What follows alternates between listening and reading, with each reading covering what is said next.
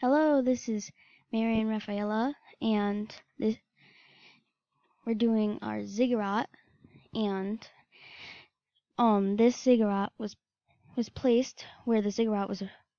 The ziggurat was originally located in South Mesopotamia, where the weather was hot and dry, and the animals that lived there are sheep, goat, pig, and geese. People grow wheat, garlic, and corn. There were no rooms inside that ziggurat because the ziggurat was not made for people to sleep in.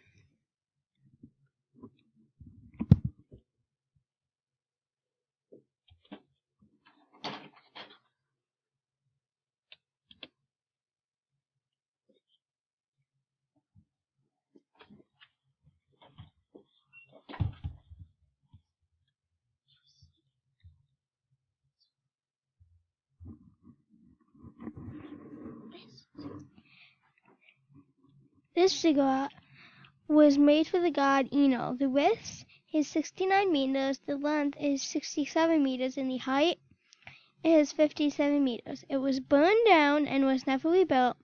It was made out of sun-dried bricks and now made out of smooth sandstone.